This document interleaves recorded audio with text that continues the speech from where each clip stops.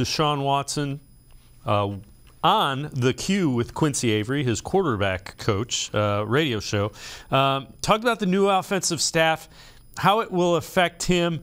And Quincy Avery, a lot of fans thought he might be the quarterback coach. He said, nah, he wasn't interested in that. For one, fans, I'm not going to be the quarterback coach there because people keep asking me that. I'm not going to go to Cleveland.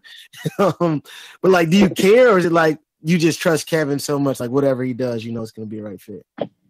Yeah, I trust Kevin. ABP. I trust Kev. ABP is still going to be in the room. But I trust Kevin, AB. And being able to have two guys that, you know, understand what I want, that ask me questions, that's very transparent. And I just want somebody that's a great teacher, you know, that I can learn from. You know, I'm one of the guys, I love to be Coach Hard. And I'm pretty sure you said it before because, you know, you've been around me since I was a little kid. It's like, I like the coach that gets on my ass about a certain drill or a certain play or certain things like that. I don't, you know, the pat on the back or just like, oh, we're getting that time. Like, that's not really me. I like to be Coach Hard because I know how great I am. I know my standard. So being able to have that in the room is definitely going to be key. I haven't talked to Kevin personally. I'm supposed to be calling him soon to try to figure out the coaching situation. But I know whoever they get is going to be, you know, that's what I want, is a great teacher that I can learn from. And obviously that was before they named Bill Musgrave over the weekend. So the thing that you see, he's in a good place with the coaching staff as well as the front office. They're talking about what he needs to be successful.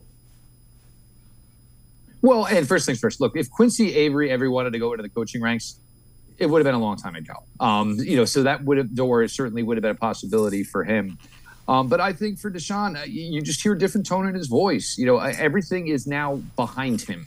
It is nothing but football, hopefully, obviously, from here on forward. So, you know, he is going into this offseason, doesn't have to worry about getting moved, doesn't have to worry about the possibility of a contract extension, doesn't have to worry about learning a new offense, new personnel, new coaches. So Deshaun goes into a situation where his head is a lot much clearer. It's just more focused and it's football oriented. You know, the fact that he even played, you know, he certainly played last year, but there was just so much more going on and so many other outside factors other than just football. For Deshaun now, it's 100% football again. And I think he truly understands, you know, and he understands the position. He understands, you know, I need to be pushed hard, even sometimes if I don't deserve it, because that's the tone. The stars get pushed hard. The quarterback should get pushed hard. He's held to a standard, you know, higher standard than other players.